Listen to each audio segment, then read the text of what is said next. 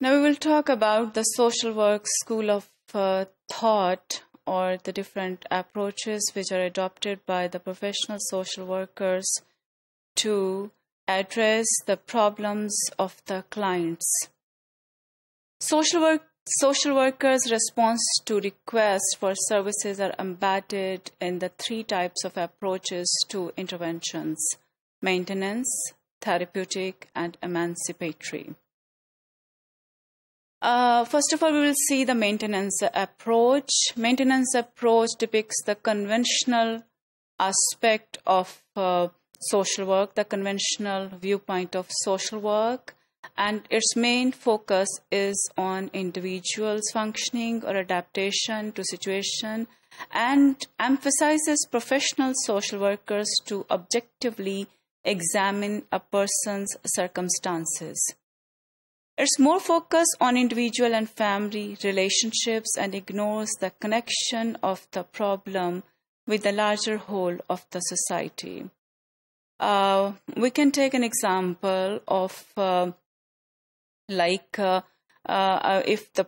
the student is suffering from exam phobia or is unable to sit in the examination hall, so the social worker tries to develop the self-confidence level of the student and provides the counseling to the student.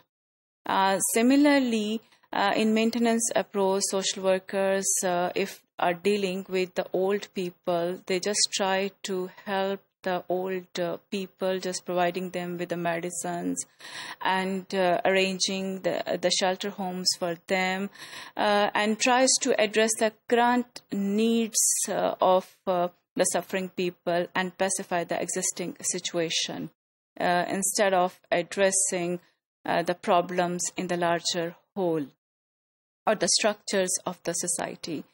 Another school of thought is the therapeutic approach, which is the offshoot of maintenance school of social work approaches. And its principal aim is to enhance ecological and emotional functioning so that a person can handle his or her own affairs. For example, we can discuss an old woman. In her house, the burglars or the thieves entered and she was beaten up by them.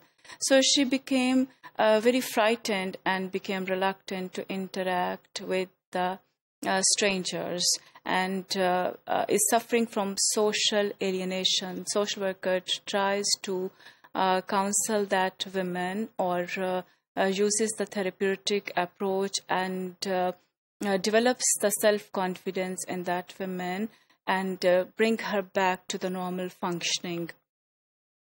The third one is the emancipatory approach, which is associated with radical social work, and the social work practitioners are known as the social activists.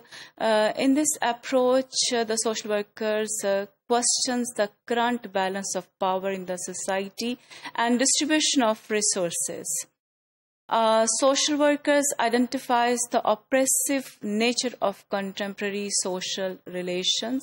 Social workers' responsibility is to address the racial oppressions. In this approach, social workers combines advocacy and lobbying on changing policy and social positions concerned with ensuring the social justice at individual, group, and community levels. And in this approach, social workers seeks to change the structure and the social processes of the community, of the society, where all the left behind segments of the population can get the equal chances to be developed, and the community resources or the societal resources can be used for their well-being. We can take the example of using this emancipatory approach by the social worker is the enactment for the women's rights in the previous days, like Workplace Harassment Act in 2012 and the Women Protection Bill, and the legislation about the minority people. These three school of thoughts have similarities, all are legitimate. All three school of thoughts aim for helping individuals, groups, and communities to enhance their capacity for the best social functioning in the society. And all these three school of thought take responsibility for particular behaviors with certain ethics.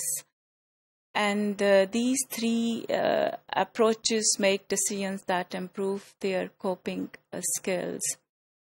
And they also use some skills like interviewing people, making need assessments, and focus on attitude to change and wider society. Emancipatory school accepts the legitimacy of all the three activities.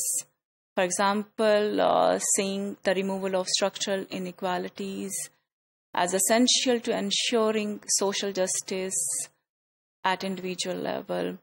Feminist social workers are its best examples. So emancipatory social workers, while using the emancipatory school of thought, questions the injustice which is prevalent in the societal environment, and advocates the democratization process, and tries to provide a social environment in which all the individuals have equal rights to be flourish and nourish their potentials for the welfare of the society and for their own well-being as well.